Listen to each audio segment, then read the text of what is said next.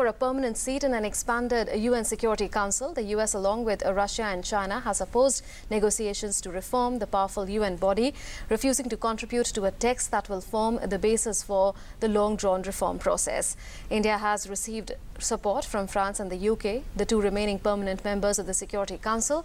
The two nations, along with Kazakhstan and Romania, have specifically named in the negotiating text Brazil, Germany, India, Japan and an African representation to be included among the permanent members of a reformed UNSC.